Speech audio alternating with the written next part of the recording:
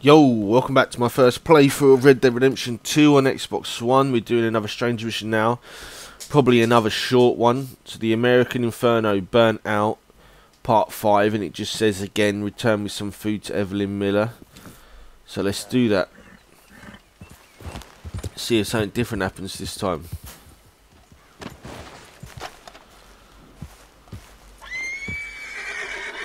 Oh, his curtain's shut this time. There's flies everywhere. He might be dead. Mr. Miller? What's that smell? Oh no. Mr. Miller! He's dead. Shit. Crazy bastard.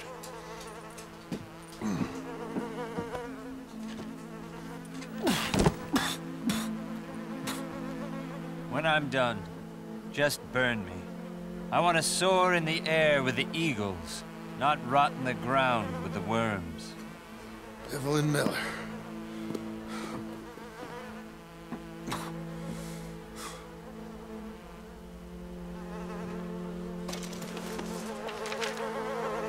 Let's have a read. What does that mean? Chapter 10, 11. Chapter 13 by Evelyn Miller. America. To even consider America as an ideal, a place, an integer, is to constrain it with the ideas of the European. I am a European, or at least of European descent. I am a writer. People used to pay me to think, or perhaps not to think, but to pretend to think in the correct manner.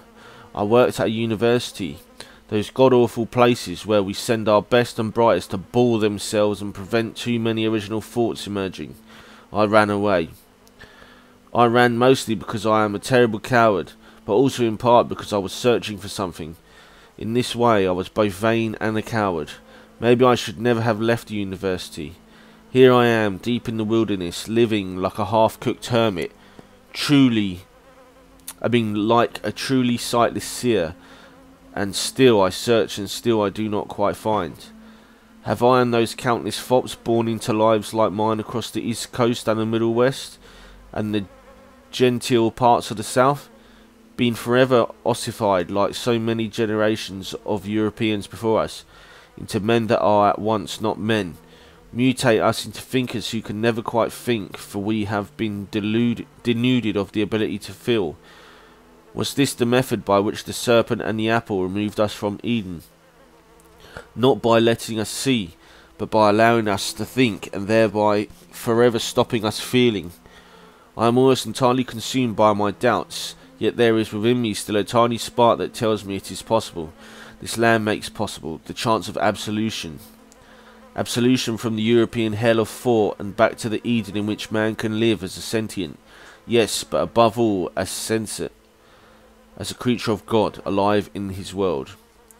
This world, pure, not clouded by idiocy, not imagining himself as God as so many of us are forced to do, but happy as a child of God. But still my thoughts come upon me like wolves, my needs swamp me, my desires overwhelm me. It is not mortality I now fear, but its opposite, that idiot's part of me that attempts to convince me I am above mortal concerns, the foolish part of man that tells him he is immortal, that tells him, that whispers like the serpent, that seduces like the apple, that charms like Eve, that tells him he is a god. I am not God. In this truth I will find my absolution. I shall be set free. The trees and the wolves howl, and the dance of the raindrops shall set me free. My Lord, but this is utter tripe. Yet there is something there. I know there is. I pray now only for the talent to make some kind of sense. Oh, the lot of the fool who aspires to more. Ours is the most humiliating of burdens. Well, that was very poetic. What a shame. He must have died of starvation or something. Let's see if there's anything in here.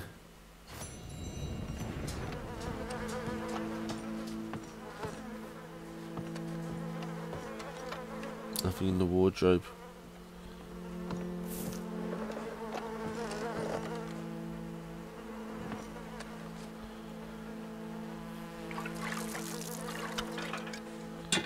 So we're giving him like a cremation.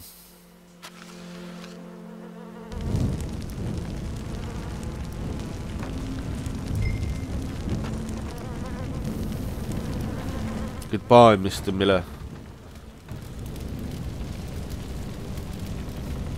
Could start a fucking forest fire burning that shit.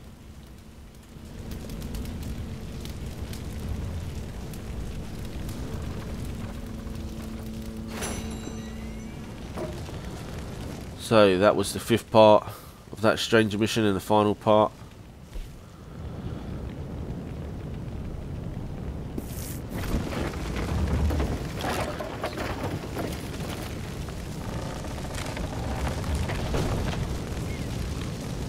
So, like, comment, subscribe if you enjoyed that. If not, go fuck yourself. And I see you in my next part.